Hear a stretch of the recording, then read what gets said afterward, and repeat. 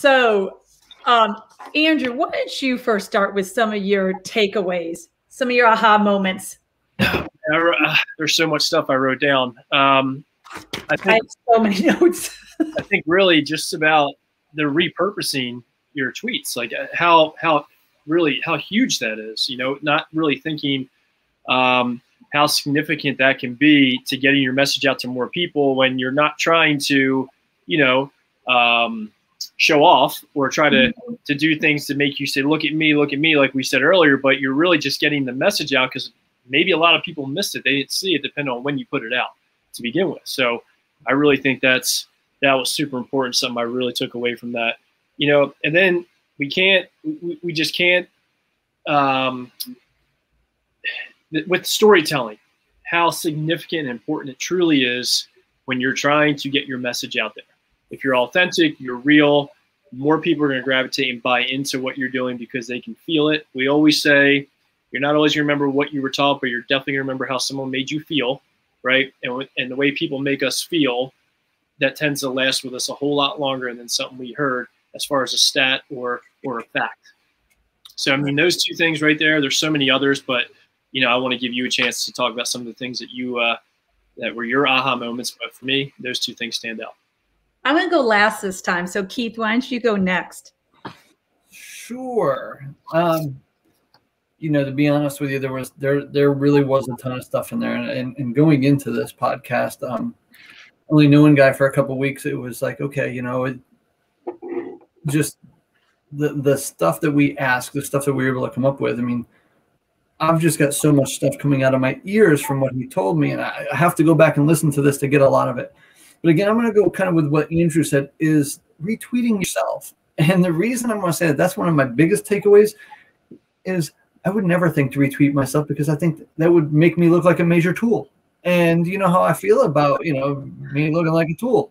I do it well enough without having to retweet myself, so why do that? But, you do think about social media and the fact that you do see only the most recent stuff. And if somebody went on at 9 o'clock and you posted at, 9:30 when they were off of it, and then they come back on at 2, that 9:30 post is way down their feed and they might not get that far. Right. And one of the things that he even brings up is using small clips, of digital media, because he said that even in the ZAG class when we did that little thing where he said, okay, go on Twitter and scroll up, and then when you see one that breaks your eye, stop on that and then see how many tweets you looked past. And it's true. I mean, I think the first one I looked at was one where somebody was talking, somebody that I knew was talking, that it wasn't a video of something else, but it was somebody talking. And then again, the question was, well, how many ads were in between where I started in that one? And there was at least 10 or 15 ads, and I was only about 40 tweets in before I actually stopped. So it is creating content that makes people stop. That's important. Yeah. So for our listeners, and if you're watching, that lesson that he did where we all pulled out our cell phones and he did say, go on Twitter. And then he goes, go through, first go, to the top of your page and then just scroll down and see where you stop. A lot of people had like, well, I didn't stop until like the 15th post or the 20th post. And then he goes, well, why did you stop? Because there was video content. There was an image or video content. That was so powerful. That was a good lesson. I mean, I think about like, other than, video content, the other times I stop, and this goes back to something that he said again, is if somebody puts out content you trust, and I'll tell you first and foremost, I stop at every single thing that John Rady puts out. Right. Because I'm so, interested in what did he find about brain research and movement now that I can forward on, because this is a reliable source, especially after seeing him speak and reading his book. Right. And that's where people are going to stop too, on their sources that they feel very credible and that is their niche and their passion. Right. My takeaway was really about aligning your career why with your strategy for digital marketing, where the very big mistake that you're going to make right off the gate if you're going to use digital marketing is if you don't know your career why. You've got to be so laser focused on your career why and making sure that you are providing content that is relevant to your career why and to your audience. I've heard Guy say before, now he did not do this in the podcast, but he has said content is king. If you have valuable content, people are going to most likely read it, retweet it, repurpose it, however, but content is king. And so knowing your career why, aligning your career why with your marketing strategy, producing meaningful content, and then the last aha is really know your analytics. I'll be honest with you, I didn't want to know the analytics in the beginning. I really didn't.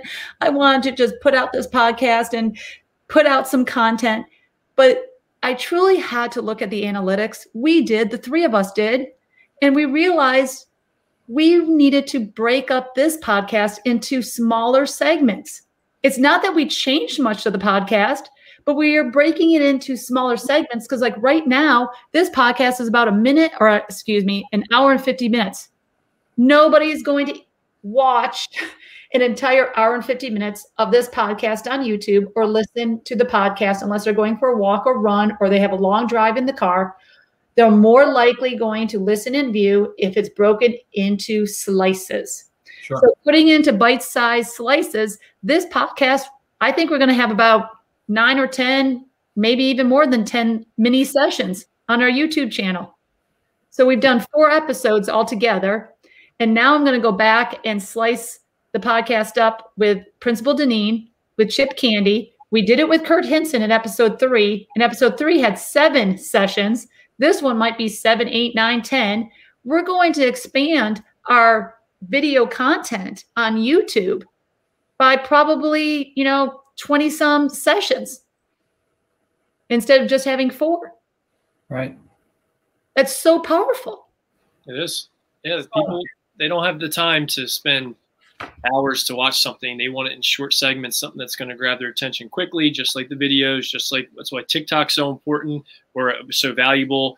All these things because they're quick videos that people get the message right away. Boom, move to the next one, move to the next one, move to the next one.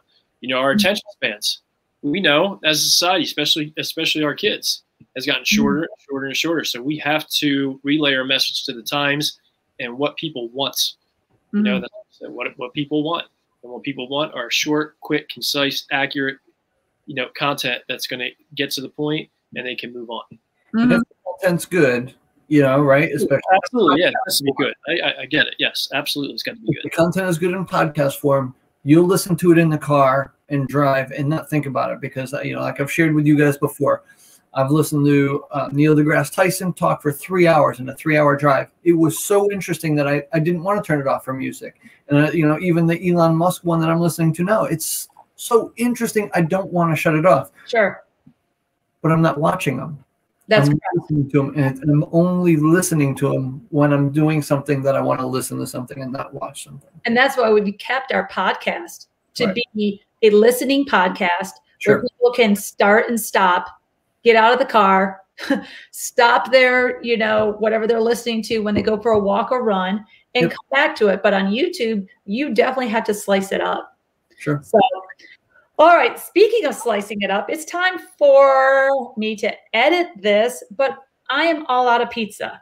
Last bite. I just finished my last bite. Our next episode, though, is going to be our past Shape America president, Jamie Sparks, and he's going to talk about what he does for Shape America and for Kentucky Shape, and a little bit more about Speak Out Day, you guys. So awesome. All right. This is a podcast about PE. I mean, we're going to be allowed to talk to him about bourbon. Well, he is from Kentucky. I think that is going to be a subject that he will not be able to talk about. He always brings it into his training sessions, always. So, but to our viewers and our listeners, we can't thank you enough for retweeting us, being influencing and trying to lift off this Pizza and PE podcast. You guys know who you are. We really appreciate all of you. And so we're going to continue putting out these podcasts, putting out content.